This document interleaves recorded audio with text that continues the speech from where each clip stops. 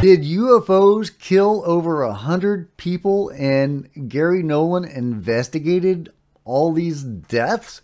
That's what Tucker Carlson is saying on a recent interview. This is an amazing story, so let's talk about it. Get in here. This is Jack with Cosmic Road. I talk about UFOs and the paranormal. Please hit like, please subscribe, share on social media, and yeah, join me there. There's Facebook and Twitter links below. I'd love to see you guys there. And of course, let me know what you're thinking as I go through the story. Now, I've read a lot of articles and seen a lot of interviews with Garry Nolan, but I had never heard that he had investigated over 100 deaths caused by UFOs. So did this actually happen? Well, let's see what Tucker Carlson had to say in this recent interview, and we'll go from there. It's like I never for a second thought UFOs. But what changed your attitude at 50? The evidence. Which is what? Well, well, oh my gosh. At this point, at this point, it's kind of come out, actually. The Pentagon was required by the last defense authorization bill to produce some of their files on UFOs. And it turns out they have known about this since the end of the Second World War, which ended in 1945. Been a huge increase during that war, during the war as well. Huge increase in UFO sightings, in UFO crashes, et cetera, et cetera. And it turns out the federal government has been tracking this for 80 years and lying about it. So why? Well, that's a great question, and I can't answer it. I have theories, but I don't know. But here's what I learned. The first question is this real? Or am I just being a crazy person who's spending too much time on the internet? Well, this summer, we got a call. We didn't reach out. This person called us. Lexi, who's standing right there, who's a genius, one of our producers, gets his call from this guy who's a tenured Stanford medical school professor. And he wants to come on the show. Now, this guy has a couple patents, and so he's rich. Talking about Garry Nolan, of course. And he's got tenure at one of the most prestigious schools in the world. So, he's not a flake. He comes on, and he's like, 11 years ago, the U.S. government reached out to me because I'm an expert on head injuries, on brain injuries, traumatic brain injuries, as a physician. And they had all these court cases from families of U.S. servicemen, over 100, who'd been killed by UFOs. And the Department of Defense was refusing to give them death benefits or medical benefits. And I'm like, and he's like, so they're in the courts. And I was like, there are over 100 servicemen killed by UFOs? Like, what? He's like, yeah. And there are court cases about it. I'm like, why isn't this on the front page of the New York Times? I don't know. But he goes, I'm involved in it. I'm one of the researchers. I'm the expert witness in these cases. Holy shit. What does that mean? And he's like, for example, UFOs appear to be attracted for whatever reason, to nuclear energy. So at nuclear missile bases in the upper Midwest, for example, nuclear-powered aircraft carriers, nuclear-powered submarines are all getting buzzed by these objects, including underwater.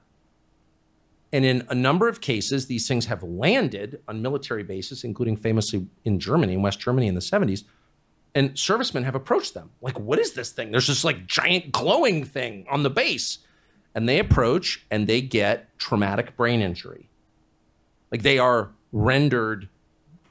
They get brain damage or they're killed. And he studied their brains. And they have, this is all totally real. This is the Department of Defense, dude. And they've all had this damage from some kind of powerful energy that we cannot identify. So then this guy's like, wow, he's just a scientist. He never believed in UFOs. He's like, this is real. I cannot believe this is real. This is crazy. He should do research on it. He's still at Stanford. And it turns out that actually, yes, these things have been shot down and crashed, and the U.S. government has the wreckage, and it's being held by defense contractors, Raytheon, Lockheed, which are big independent companies, but that work for the U.S. government. They're really part of the Department of Defense, but they're separate. So their sunshine laws don't apply to them. You can't actually get information from them. It's a very tricky way to hide information. And they have the wreckage from these crafts. And I'm like, really? Are we positive these aren't advanced Russian or Chinese? No, of course not. Isn't that insane? That is just crazy. Garry Nolan investigated a series of deaths. I mean, you could even call them murders by UFOs.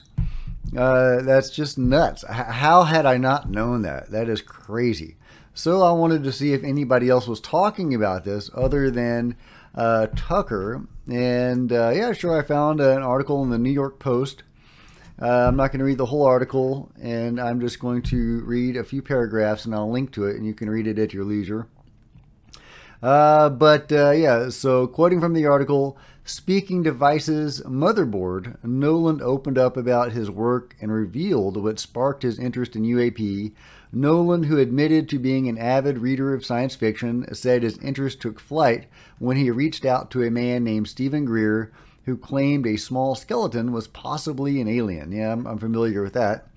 It was eventually revealed that the skeleton was human, as it had a number of mutations in skeletal genes that could potentially explain the biology, Nolan explained. He published a paper titled Whole Genome Sequencing of Atacama Skeleton Shows Novel Mutations Linked with Dysplasia, which led the professor to be contacted by people linked to the CIA and various aeronautics corporations.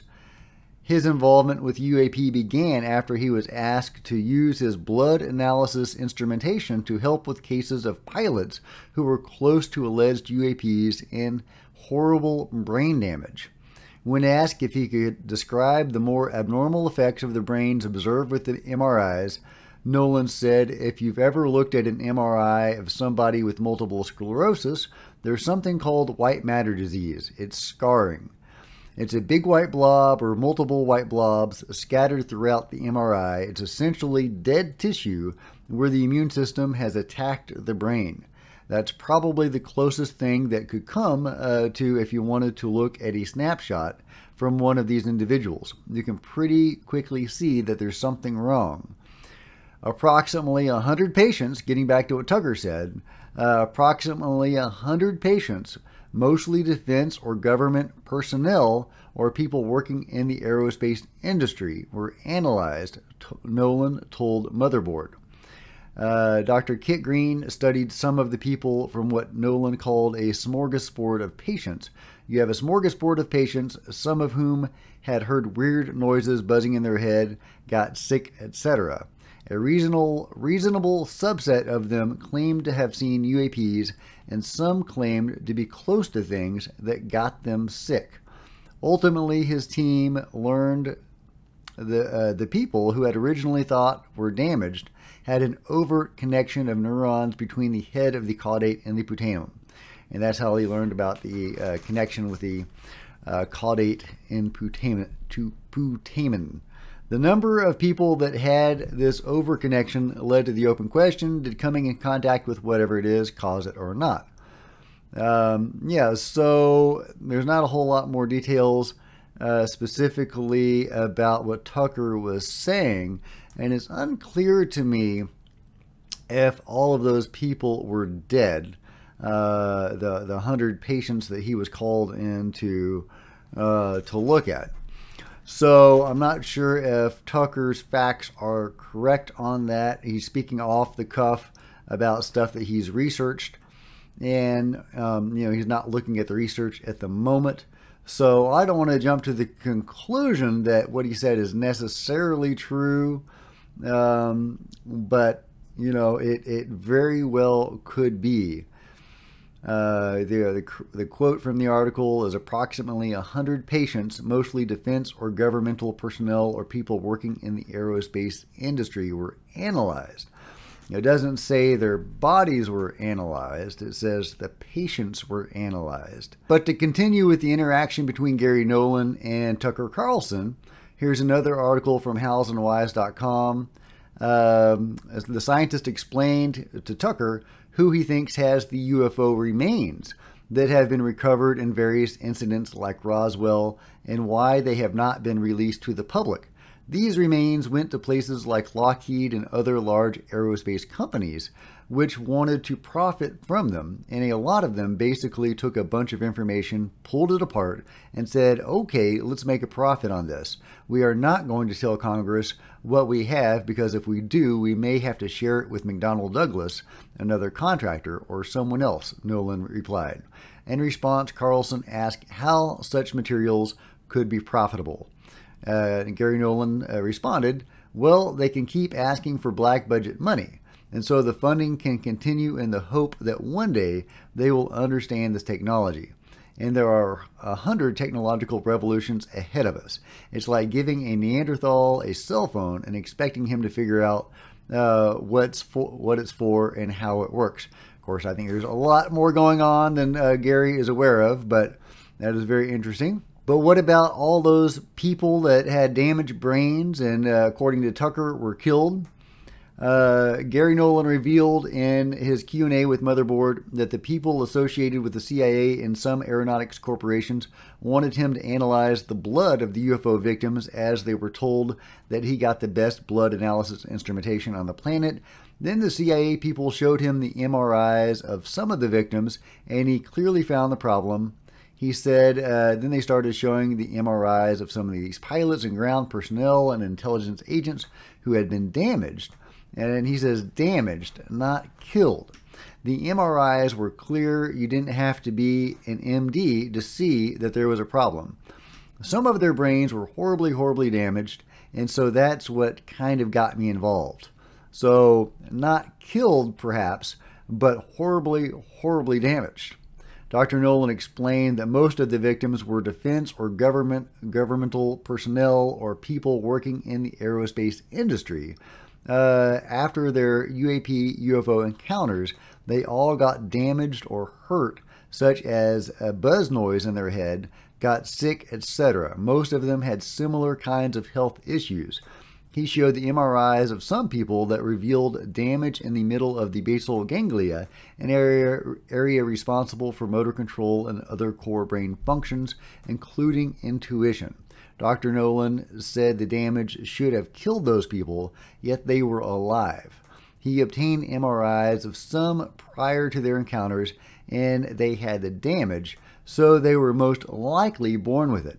These are so-called high-functioning people. They're pilots who are making split-second decisions, intelligence officers in the field, etc.